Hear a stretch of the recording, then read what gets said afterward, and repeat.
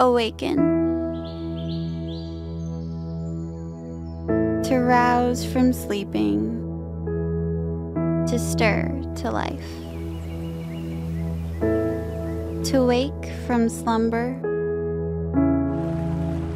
to bring back to consciousness. Awake, my soul, wake up, O sleeper. Rise from the dead, and Christ will shine on you. Let us not be like others who are asleep, but let us be awake.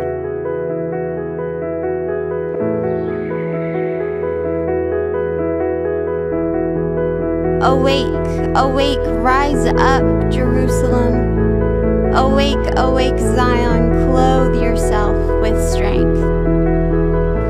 Awake, north wind, and blow. Awake, harp and lyre, awaken the dawn. Awake as in days gone by, as in days of old. For when they became fully awake, they saw his glory.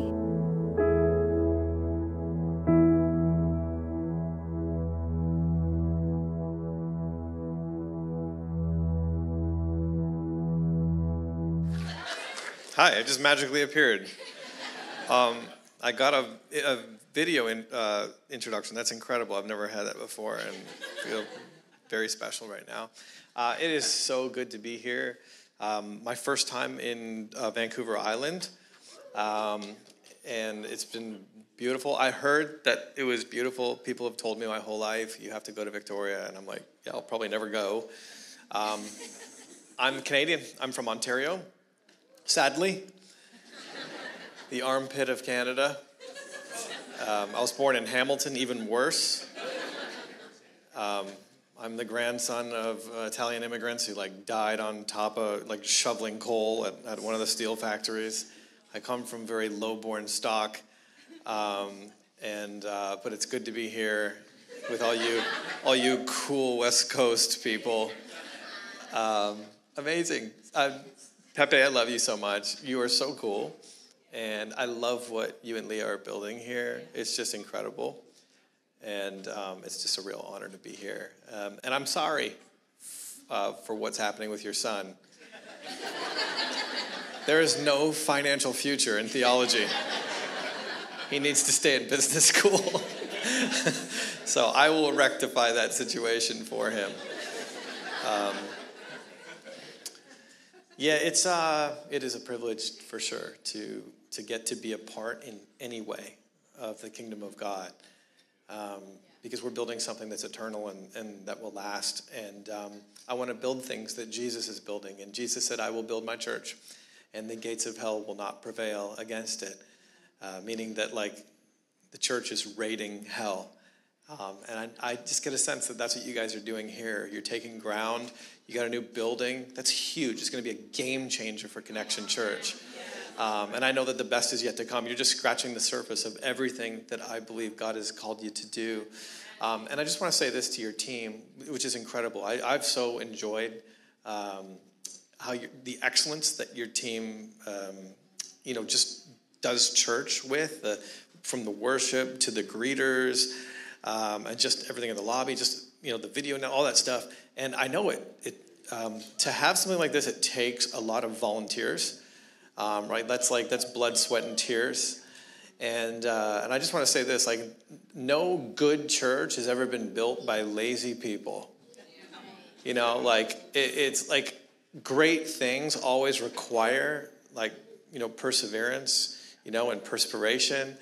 And that's what you guys are doing. And so I just wanted to say, that's amazing. I was a part of a church in New York City for 8 years, and we had thousands of decisions, hundreds of thousands of decisions, people come to know Jesus. And I remember the 5 a.m. bump-ins, and being the last man out sometimes at 11 or 12 at night, and having the church hangover on a Monday.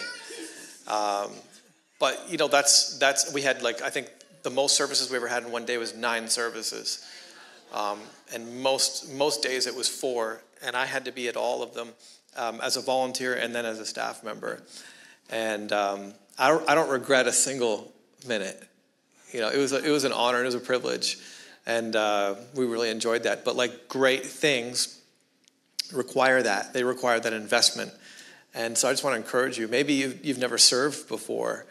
Man, this is good soil, to plant your life in, and to be a part of something that's growing, that you can sense that God is here, and he's doing something. And so I would encourage you to be a part of it, let your feet go down deep, and make the place better than it is by serving with the gifts that God has given you, So, all right, let's preach.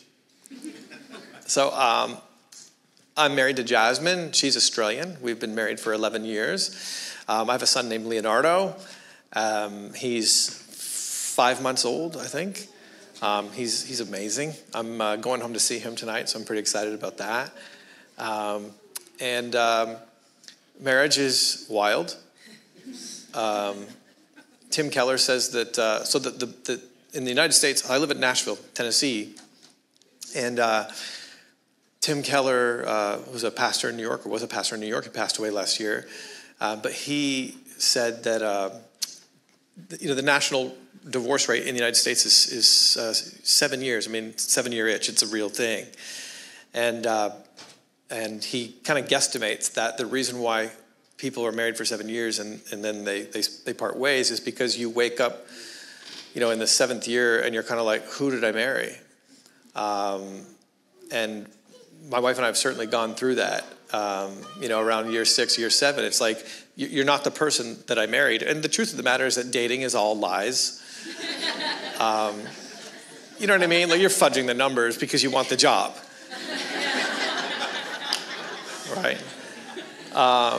And then after that, and to be honest, so you're lying, and then the person is willingly deceiving themselves.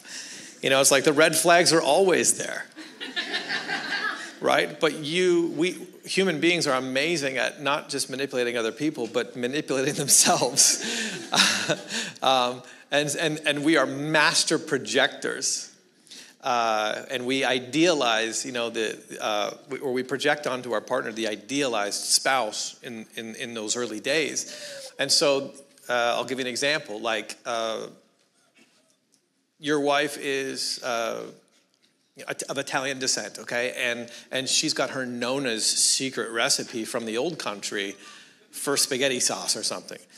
And so you're not wild about it, but you're a dude, you'll eat, and so and she makes it, and you're like, it was good, it's like, well, it was edible, but it wasn't what you're used to or whatever, and so, for 5 years maybe, she'll pull it out at special occasions, and you're like, because you're just eating, you're like, you're not going to make a fuss over it, you're just like, food, And then year 6 or something, you have this moment of transparency where, she's like, hey, how would I make my special sauce? You're like, how about not?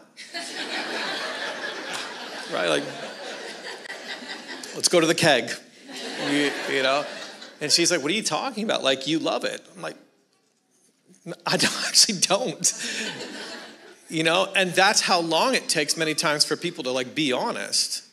And for the spell that projection that we to realize, they don't, right?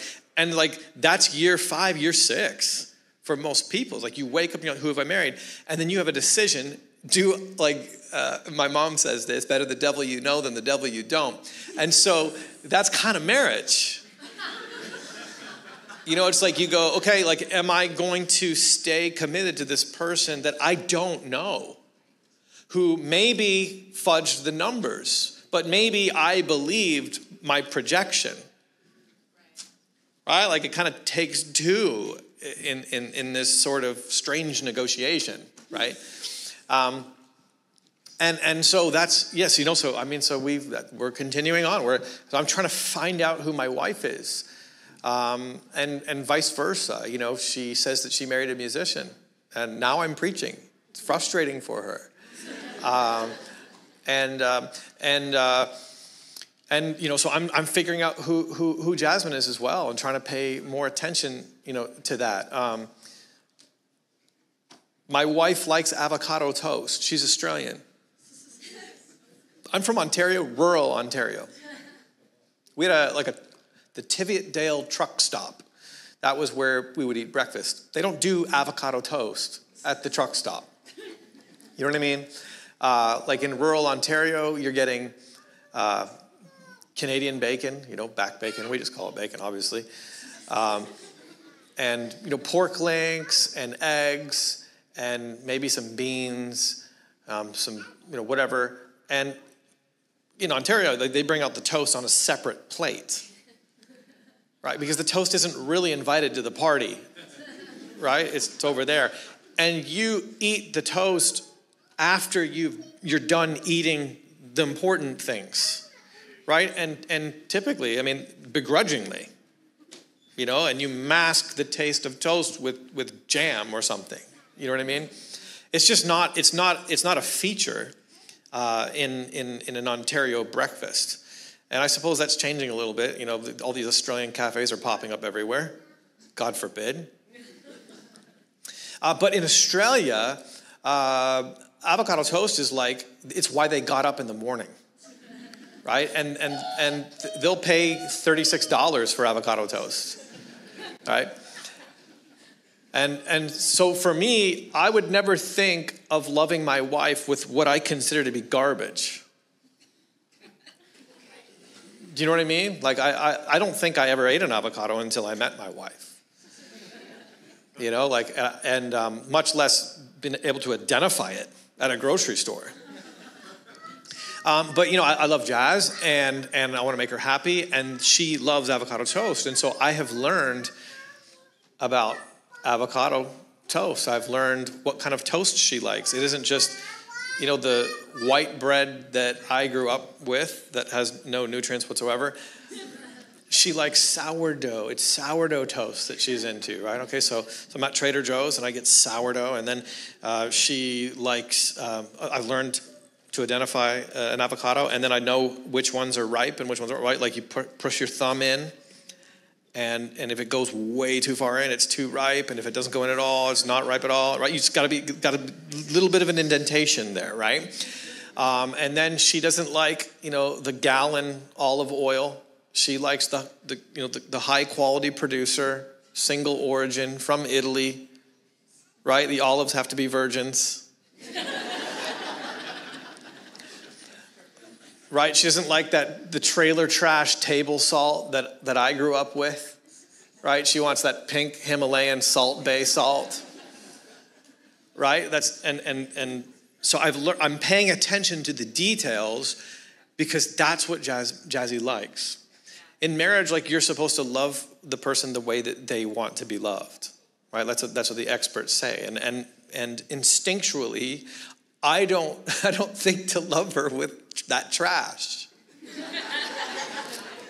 I think I want to love her with the the farty farmer meats platter. You know what I mean? That's what I think of when I'm I'm going to give her the best. She's going to love this, but that repulses her. Right? What I would eat is not an acceptable sacrifice. What she wants is avocado toast, and so by finding out what she loves and then giving her the toast, that's how I love her, right? And now people have preferences, right? Would you agree? People have preferences. My wife likes to drink French wines. I can't stand them. I do not drink Pinot Noir. On the nose, it smells like tennis balls, and it tastes like dirt in your mouth. Right? I like a jammy Cab Sav. Camus all day. That's how I roll. I would never think of drinking her dirty tennis ball water. Right? But that's what she likes. You follow me? That's her preference. And would you admit or agree that people have preferences, And like, we're not supposed to like begrudge them their preferences. We might not understand their preferences. It's like, how could you be into that? It's disgusting. But I get, to each their own, as the saying goes. You following me here, right? People have preferences. Well, God is a person. He's not an impersonal cosmic force, right? God's not a vibe. God's not vibes, right? God is a person. And as a person, he has preferences. And we know this because of Scripture. The Bible is God's self-revelation. It is him saying, hi, hello, it's me. And this is who I am. I want you to know me. I can't know my wife exhaustively. I'll never know Jasmine exhaustively. Right? I'll never know everything there is to know. I think it was Oscar Wilde that said women are not made to be understood, they're made to be loved. It's a good one. I saw it in a bar somewhere in Ireland. And it's so true. It's like I don't necessarily understand her ways. I don't understand God. I'm never necessarily going to know God exhaustively, even when I'm standing before him in eternity. I'm not going to be, oh, I got it. You know what I mean? Right? No beginning, no end. That's going to mess with me for eternity. I'm going to be just as flabbergasted as I am now looking at him. I can't know God exhaustively. I can't know Jasmine exhaustively, but I can know God accurately. And I can know Jasmine accurately through their self-revelation. Right? So I don't tell Jasmine what she likes. She tells me what she likes. You following me? Right? I think sometimes as Christians, we're tempted by spirituality. And spirituality is essentially, it's idolatry, which is you construct your own God. Right? It's like Ricky Bobby's prayer in Talladega Nights. Right? He's like gathered with his family and he's like, dear 8-pound, 6-ounce baby Jesus. It's like he's praying to this fabrication. Like his God is this little baby Jesus. And it's hilarious, but many of us are like that. We like project onto God what he's like. I call it Christian Buddhism. Where it's sort of like, right, it's this projection and you've kind of assembled, it's like a spirituality, but it's a non-invasive spirituality, because if God is a person and he has preferences, it really messes up how much say I have in the matter. Do you know what I mean? It's non-intrusive. Now I can keep it at a distance. I can keep him at a distance. But if God is a person, now it's a relationship. And relationships are hard. Right? Some people, I don't know if perhaps you've been on Facebook ever. I don't recommend it. It's horrible. But in the last maybe 10, 15 years, I've seen a lot of conversation on Facebook about religion versus relationship. And people say that Christianity is not a religion, it's a relationship. And that is true. Well, I think it's half true. I think it is a religion. I'm not against anything that's organized. I like organized sports. Don't have a problem with that.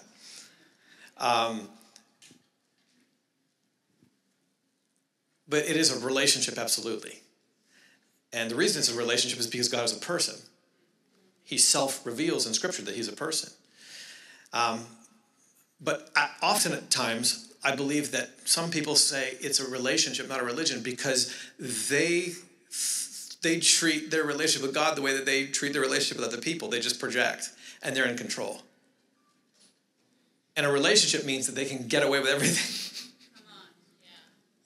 Buckle up, Lord and Savior. We're doing all the things that I want to do. We're going to Swiss Chalet again. Not Swiss Chalet again. How's the chicken dinner, Jesus? Right? That's not a relationship. I've been in a relationship for 11 years. There's a lot of things you can't do in a marriage. And I can't tell my wife what to think. Dear God, no. Especially an Australian woman. Right? Like, I have to listen to her. She has to self-define. I ask her what she wants. I don't tell her what she wants. You following me here? Yeah. God is a person, and he has preferences. And Christian worship, if I were to summarize it, and this is where we're going this morning, Christian worship is finding out what God likes and giving him the avocado toast. Yeah. That's what it is.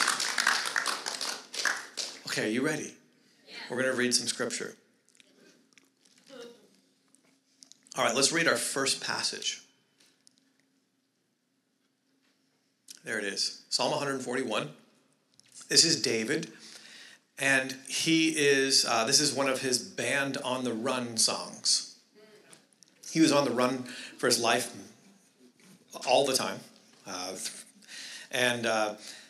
This is probably during the Absalom uprising. He is out in the wilderness or something, hiding, trying to figure stuff out. And he's going, God, I want to be with you. David is obsessed with the tabernacle.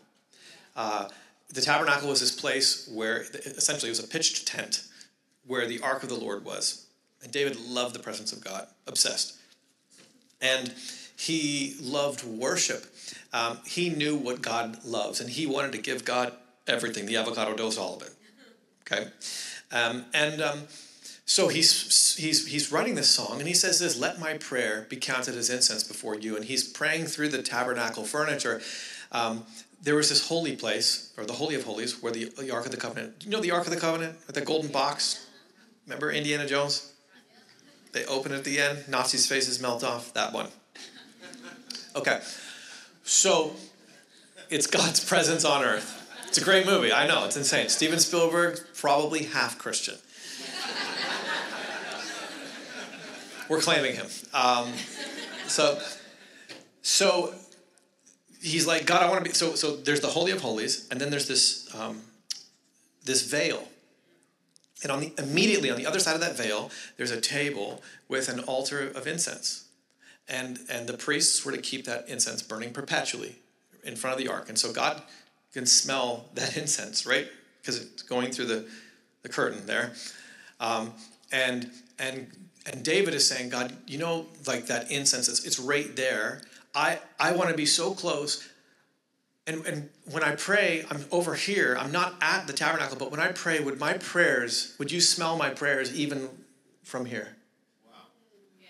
Right? And God's going, yeah, I smell your prayers. In fact, David is prophetically, Jesus says that David writes in the Spirit, right? It's the Spirit. David is obviously writing knowingly, but the Spirit is inspiring him. That's how Scripture works. And so David is anticipating, well, essentially he's describing what's happening in eternity. We see in the book of Revelation, the prayers of the saints rise up before the throne of God. Yeah. So when you pray, God smells your prayers. It's pretty cool. Yeah. That we have access that way. That every time you pray, God's going, oh, that smells so good. I love that we're connected right now. And so, and then he says this, and the lifting up of my hands, Hebrew word for hand is yad, the lifting up of my hands as the evening sacrifice, as in, I've read the book of Moses, the law of Moses, and God, you've revealed what you love, and I want to give you what you love. You want roast lamb? I'm giving you roast lamb, but I can't bring that sacrifice to you because I'm out here in the wilderness. So if I lift my hand to you, could that be something that you're into? And David is prophetically anticipating New Testament worship. What we did this morning, what we practiced this morning, we don't do it because we're huge into English Premier League football, right? And this is what they do when they watch Liverpool and chant, right? Like, no, right? This isn't just Christian karaoke. Like, Right? We're trying to give God things that we see in Scripture, that his self-revelation. God's into hands. Right? David lifting up with that, God, does this please? The evening sacrifice, it blesses you, it pleases. It is like a sacrifice for me because I don't necessarily want to do it. I don't even understand it, but like I'm giving it to you. And God's going, I love hands. He's into it. It's something that he loves. It's insane. Fast forward to the New Testament, Hebrews chapter 13. The book of Hebrews is written to Jewish Christians who are thinking about leaving Jesus. They are under incredible persecution, socioeconomic. If you became a Christian during this period, they boot you out of the temple, they boot you out of the synagogue, they boot you out of the family, they don't do business with you anymore. These people are going broke. And their detractors are saying to them, how do you even worship this new God of yours? You don't have a temple, you don't have sacrifices, you don't have a priesthood. Clearly you're not listening to Moses. You have nothing going on. And the book of Hebrews is like a systematic polemic against their detractors, saying Jesus is better than Moses. He's better than the priesthood. His priesthood is way better than their priesthood. Their priests died. Jesus is alive. Right? His priesthood is a Melchizedekian priesthood, and they use Old Testament precedent to slam the detractors. Jesus, it's a better covenant. It's a better blood. It's a better altar. And then it terminates in Hebrews 13. We have better sacrifices. So if people are asking you, how do you worship? Cool. We have Old Testament precedent. Read Psalm 141, verse 2. Your boy David, he said that lifting of the hands is like the evening sacrifice. And so they essentially copy and paste it. Here, through Jesus, then, let's continually offer up. Meaning you can do it all the time. You don't have to be at church. You don't have to be at a tabernacle or a temple. You can do it continually. And you can continually offer up this sacrifice of praise or sacrifice of yada. The patristics believed that the book of Hebrews was written originally because it was an encyclical letter written to the diaspora. And so it's written first in Hebrew. We have Greek manuscripts, but it would read sacrifice of yada. Yada is the Hebrew word for praise. And the root word is yad, hand. It just means to wave the hand. Yada, like praise, is hand waving. Isn't that cool? Continually offer a sacrifice of praise to God. And that is the fruit of lips that acknowledge his name. And so we see that's the whole bit of Psalm 141 verse 2. You got the prayers and you got the hands going up now. And then it continues, do not neglect to do good, to share what you have, for such sacrifices are pleasing to God. Now, let's just deal with that word sacrifice because we need a theology for that. And I think that many times we're confused as to how that works. Pastor Pepe was talking about, like, God, we don't have to sacrifice, for your acceptance anymore. And he nailed it. That's correct. I don't sacrifice to God for the forgiveness of sins anymore. See, in the Old Testament, they would have to sacrifice for the forgiveness of sins. Right? That was the only way. The blood was the only way that you could have forgiveness of sin. But 2,000 years ago, Jesus, the sinless Son of God, offered himself a once and for all, unrepeatable sacrifice for the sins of the whole world. And everybody who accepts his sacrifice, right? And they go, oh, I'm in. I accept that by faith. I believe in him. I believe in the work that he just accomplished. And I'm going to apply the blood of Jesus to the doorposts of my life. If you do that, you are saved. And you never have to offer, because your sacrifice for your own sin, it's going to have to be repeatable. But Jesus offers the perfect, unrepeatable one. Okay? That's what Christianity is about. The core is just putting your trust in Jesus to cleanse you, because you will never be able to cleanse you. Right? So once and for all, you just fight by faith. I don't deserve this. This is insane. It's a gift. Okay? Now you're in relationship with God because of the sacrifice that Jesus has made. So I'm not sacrificing for the forgiveness of sin. I sacrifice from the forgiveness of sin. Because now I'm in relationship with God. You following me? And I want to show him that this relationship means something. Right? I want to show, I'm in this thing. Dude, I care about you. I want to love you. I want to show you that I love you, like my relationship with my wife. I want to show you that I love you. What do you love? I love avocado toast. You're getting avocado toast. It's disgusting, but you're getting it. You following me? So when you read the New Testament, there's all types of sacrifices that, as we've read in Hebrews chapter 13, there's all types of sacrifices that we're not required to for our salvation, but we're encouraged to for the maintenance of our relationship in our hearts. You following me? Are you understanding the difference there?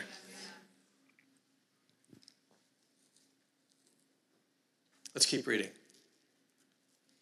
It's also our job. 1 Peter. This is a fascinating passage. Peter's writing to the New Testament church. He says this, you yourselves, like living stones, are being built up as a spiritual house. We'll parse this passage. When God saved you, there's like a design to your spirit. You are designed, so there's like literally, you are designed as a spiritual brick. A brick is a better, contextually here, the dynamic equivalence is spiritual brick, right? Making up a spiritual house, right? I don't know if you've ever seen a brick before that's like on a sidewalk, right? It's just like, buddy, we're your friends, you know? You look like you're like, where did he come from? You know what I mean? Because based on his design, you know he's not supposed to be alone. You following me? So you are literally designed to be fit into a spiritual house. And this morning, you are fulfilling one of your primary purposes just by gathering. Because you are spiritually designed to gather with the saints and make up the house of God. It's crazy. You're doing better than you thought you were. Right? You're like a spiritual guru right now. Right? But it feels right because it is right, because it's how you're designed. And of course, there's all types of awkwardness in church because churches are full of people and people suck. You yourselves, but you're living stones, right? At home on your couch eating hot Doritos in your underwear on a Sunday morning, you're a rolling stone. You know, no direction, as Bob Dylan said. Okay? But here, dressed in your right mind, deodorant on, hopefully, you know, you're a living stone and you're gathered. Okay? And you make up a spiritual house. And so as you become the spiritual house, you unlock this next verse, the spiritual house, to be a holy priesthood. And see, that was God's ultimate design from the very beginning. He didn't just want consumers or people. You're on duty now. So as you come to church and you're fitted in, you become this priesthood. And what do priests do? Priests minister to God, first and foremost, and they minister to others. So when I come to church, I'm not coming to necessarily consume. I'm coming to minister. The first thing, I come in, and the reason why we sing the songs at the beginning is so that you can do your job as a priest and minister to the Lord, which is your first and foremost and highest calling. Isn't that wild? The Westminster Shorter Catechism reads, what is the chief end of man? The chief end of man is to worship God and enjoy him forever. Right, so we first exist to worship him. And so we sing to him. You know, we essentially reenact the Psalms. David's revelation of that God isn't just after burnt offerings. He's after these offerings. He's actually after living sacrifices. It's wild. It's a game changer when you discover why we gather as a church. The challenge as Canadians and Americans, anybody who's living, you know, in Western society because of our economic system, you know, we live in for the most part, a free market. I like the free market. I'm a big fan of the free market. I like voting with my dollars. I'll give an example. If you open up a cafe in downtown Victoria and the service is slow, and the food comes cold, and the food's awful, and your wait staff are rude, and the music's just off, the vibes are off, I hope that your business shrivels up and dies. I will tell everybody to not go there. I will never go there. And I hope you never get a government grant to stay alive. Right? Conversely, if I go in and the people are kind, just kind, just be nice. You know what I mean? Like, hey, welcome. It's good to see a customer. You know, like, imagine that. You know, and then your food is good. And the vibes are good. And the food is edible. It's healthy even. I mean, imagine that. No, there's no seed oils or whatever, you know. You're not poisoning me until I have dementia at 60, right? And just inflamed and all. You know what I mean? Like, that was rude. That was rude. I shouldn't have gone there. I'll deal with the inflammation. It's fine. You following me, though? If it's good, I will vote with my dollars, dude. I want your business to thrive. Right? Because we want good places. We want, and the thing that I love about the free market is that consumers decide what's good. And most of the time, that's good. So I'm free market capitalism, like, baby, I'm in, okay? The problem is that we bring that into the church.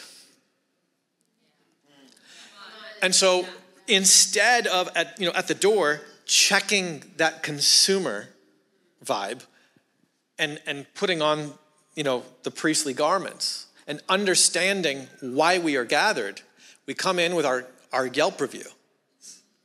It's like, Connection Church. They didn't sing, my favorite song, Good, Good Father. It's my favorite song. They didn't sing it. -1 star. It was a little dark in there. Music was a little loud. Minus another star.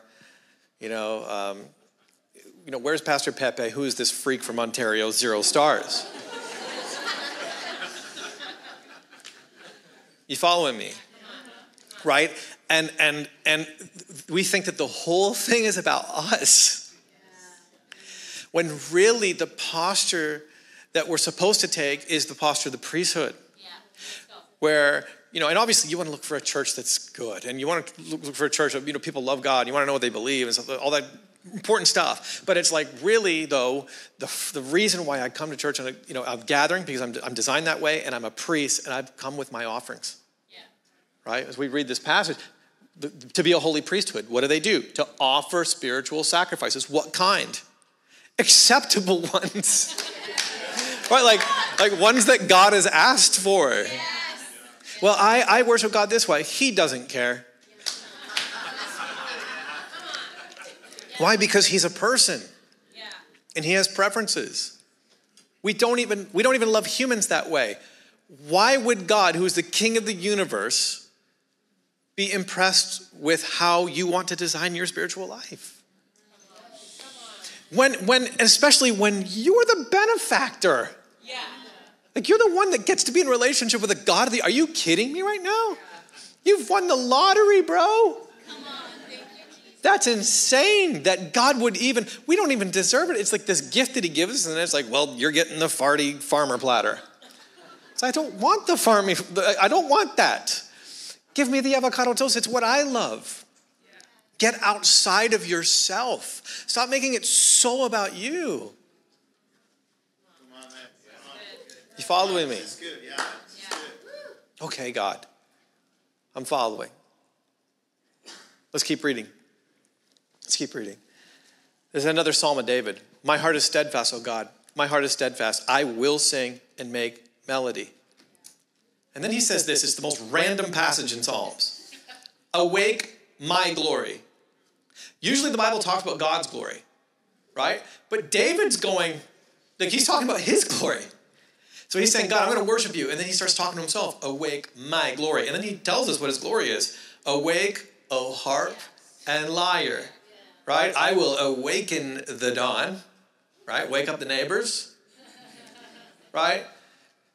In case you're not aware, David is the Jimi Hendrix of the harp, right? He's a freak.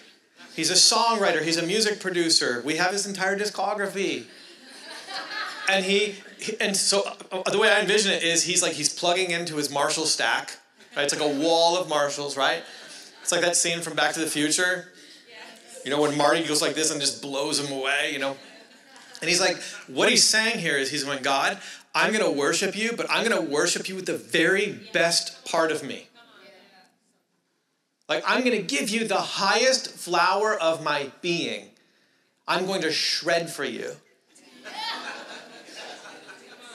You following me? Right? It's the coolest verse ever. Because the truth of the matter is that God has given all of you glory. All glory is from God. Anything that's beautiful in this world is from God. It's transcendent. All beauty is transcendent. There's people that are right and they're true. They're not even Christians, but they possess truth. And that comes from God because all truth is transcendent. There's goodness in our world. And it's people that aren't even Christians and they're good. And that goodness is from God. It's remnants of his grace.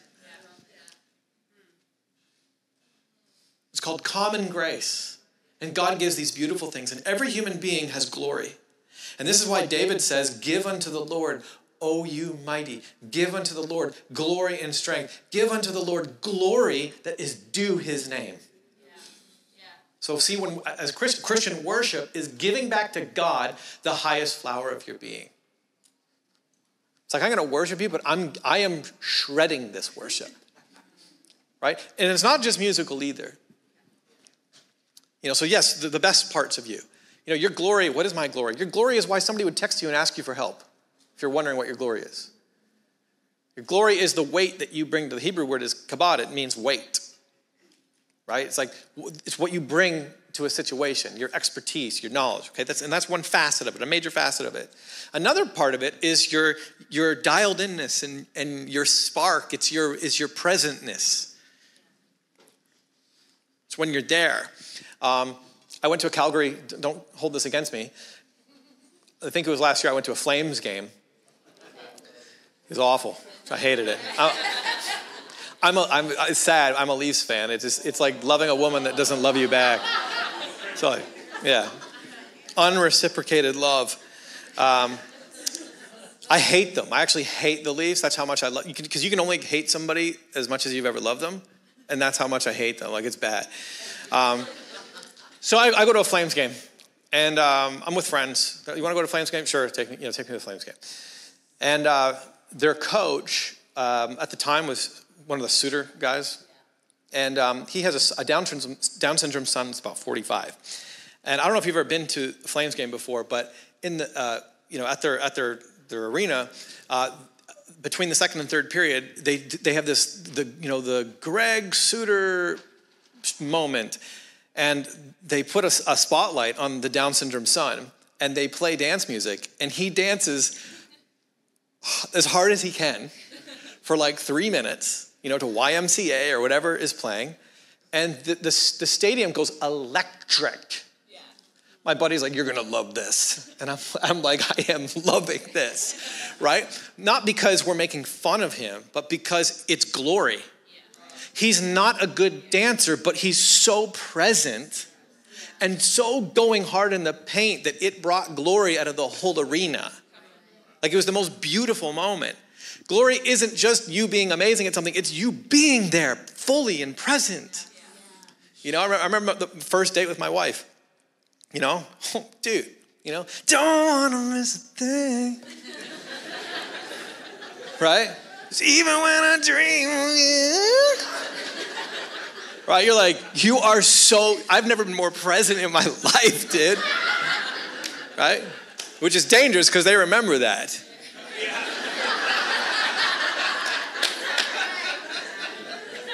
Double-edged sword. Right? It's like, I'm here. And I think that in our worship, many of us, one of the ways that I love my wife is by listening to her psychotic dreams. So she dreams every night. Every night she has a dream. And it's always a crazy dream. And so we'll be driving, and I will, do you have a dream last night? And she's like all too willing to tell me. So I'm driving. you know, what happened last night? She's Australian, right? I was in Jurassic Park, and I was being chased by velociraptors. Velociraptor, that's wild, you know.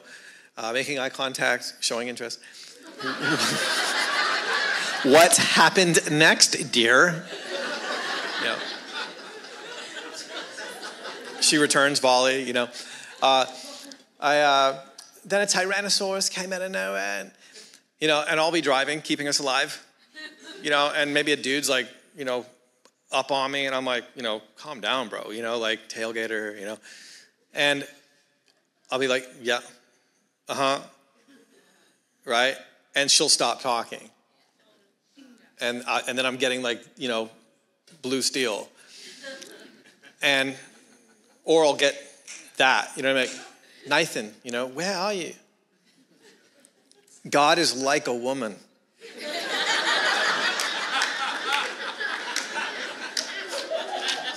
He knows when you're not there. And my point is, like, God wants hands. God wants the avocado toast. And there are things that he's clear about. Do good, share what you have with others, for in doing so, you know, such sacrifices are pleasing to God. When sacrifices are mentioned in the New Testament, I mean, your body is a living sacrifice. Paul talks about a sweet-smelling sacrifice that was pleasing to God. When the Macedonians, you know, gave, in their poverty, they gave to support Paul's ministry.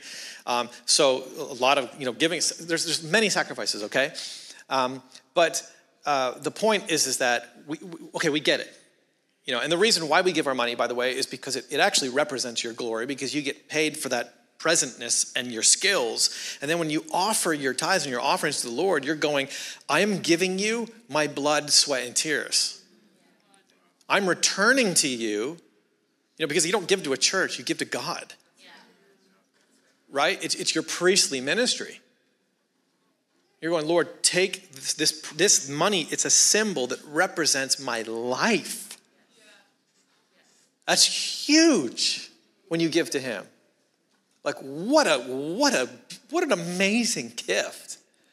You offer that up to him, and God, here's my offering, and Lord, here's my hands. But sometimes it's like, God's like, cool, but where's your heart?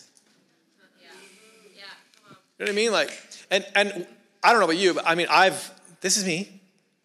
You know, marriage is continual repentance, and so is Christian worship. It's continual repentance. Is it I'm back. I'm sorry.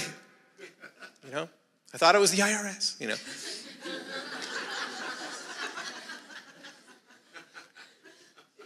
I donated $50 to the Trump campaign in 2016. I don't know why I did it. I'm sorry. I got caught up in the hype.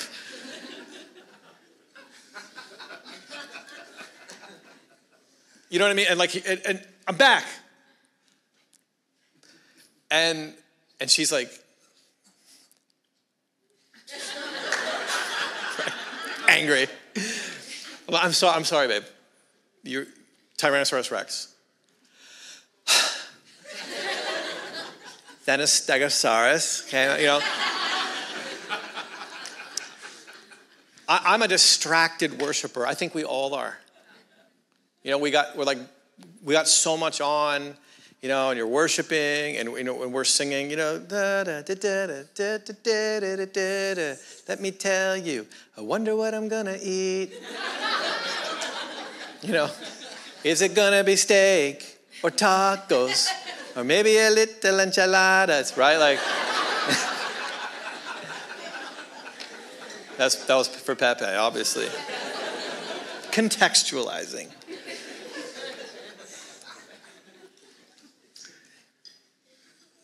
And then you're like, God, I'm sorry, I'm back, right? And that's what we have to do continually. God, I've been making church all about me. I've been making it about my needs, about what I can get. I've been a consumer. I've been a bit selfish. I haven't been faithful in my giving. I haven't been faithful in my worship. Because maybe sometimes I don't understand why we do what we do. Maybe it's been a bit ignorance. Maybe it's just been out of, you know, a little callousness. Maybe you're angry at God, whatever it is. You know, and there's things that we need to work through. You know, God loves you. He's not angry at you. He sent Jesus, his son, to die for you. He wants you in. He loves you. He looks at you with delight. He's not muttering your name under his breath, whittling a stick up in heaven. There's cussing. No, he delights in you. He smiles. He loves that you're here this morning. The triune God, the Trinity, they're delighting in you right now. And he wants you to come in and have relationship. And as an act of thanks, we begin to offer, Lord, I love you because you first loved me. You gave Jesus, and I'm, and I've received this gift, and so I'm going to give to you. I'm going to show you that this relationship is valuable. In fact, I want it to be the most valuable thing, and I'm going to begin to treat it like it is the most valuable thing. And as you begin to do that, it becomes the most valuable thing, right? Why don't you stand with me?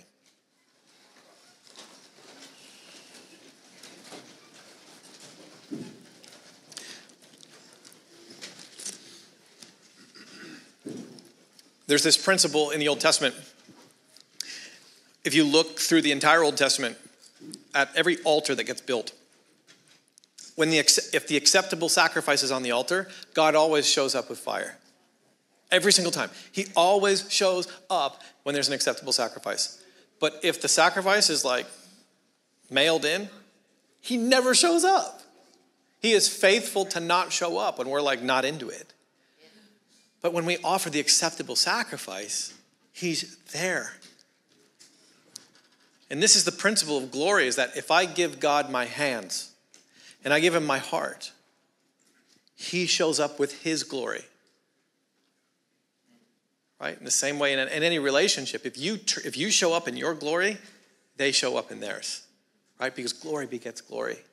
I think that there's many Christians who they never experience the glory of God because they're kind of coasting. They're just not there, and God's just going to be okay, you're not going to be there, cool.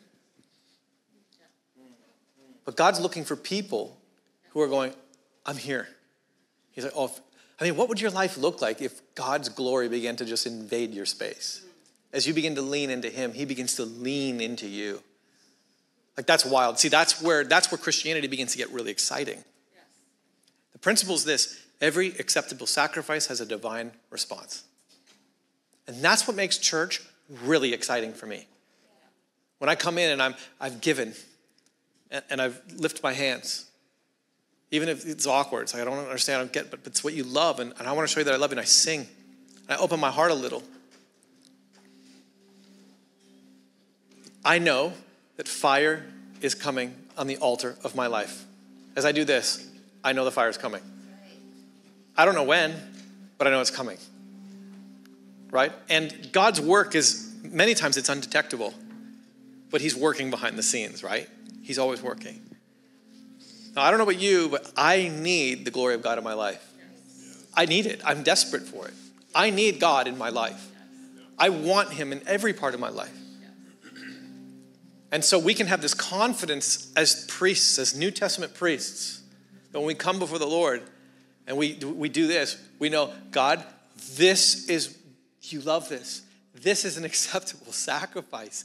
And I'm going to give it to you, even though it's weird, it's awkward, it's not culturally what I'm into. I'm a white Canadian, and, I'm conservative, and you know what I mean? That's what we are as Canadians. We're not demonstrative Americans, or party-going Mexicans. You know what I mean? But do we love the Lord? And are we going to worship him the way he wants to be worshiped and set aside our cultural values? That's the challenge as a Canadian church. It's you're going to be Canadian, or you're going to follow Jesus. Do you know what I'm saying? Because it's guys, I'm a Canadian. I get it. I grew up, I lived at the arenas. I played hockey. I know you. I know you better than you know you. Because I've been living outside and I've been observing. My parents still pastor in Ontario. And Canadian Christianity, it can't be that. It's got to be biblical Christianity, where we give God what he's asked for. And our culture doesn't inform Scripture. Scripture shapes us. You following me? Now, we're not going to do a thing where, I demand that everybody, because that's not what we do either. God loves a cheerful giver. This is between you and God. But I know this, he loves your hands. And I think he'd really love it if you lifted them to him. Just a little. This is between you and God. I don't care. I'm going home tonight to see my son. It's going to be awesome. This is between you and the Lord. Maybe you haven't been faithful in your giving. Maybe you've never given before to the Lord. I want to challenge you. Take up your priesthood. Take up your purpose. If you're comfortable, maybe you've never lifted your hands, just do this one. You're like, oh, that's huge for you. Maybe you're here and you're like, whoo, that's glory for you. I'm just going to lift my hands. I'm not looking. I'm just going to pray. Father, we thank you for your goodness. We thank you that this isn't about, behavior modification or everybody having to do this. We just want to love you the way that you have revealed yourself. We want to give you the avocado toast, Lord. We want to love you. We want to worship. The Father is looking for people who will worship him in spirit and in truth. We want to be those worshipers. God, we're distracted worshipers. We're ADD worshipers. And we've got our Canadian issues. We like to be polite. We don't like to be weird in public. We're working through it. It's just we're awkward. But we want to love you, Lord, the way that you want to be loved. And so, Lord, help us to set aside some of that cultural baggage that we have. And help us to put aside maybe like even traditions that we were raised in. It's unfamiliar. We want to be people who, like, when you self-define, we're going, okay, I'm in. We want to be priests. And forgive us, Lord, when we make worship about us, when it's all about you. We want to come back to that heart of worship where it's all about you. We thank you that you are super patient and insanely kind, and you're just mercy, mercy, mercy, mercy. And you're always drawing us more into relationship, but that deepening relationship means that we begin to really center you, not us. So God, we decentralize ourselves in this moment. And we platform you again. We put Jesus at the center, Jesus' words at the center.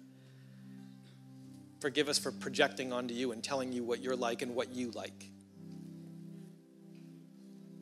And Lord, help us. Give us the courage and the confidence and the boldness to put your words at the very center. We love you, Jesus. Thanks for being patient with us.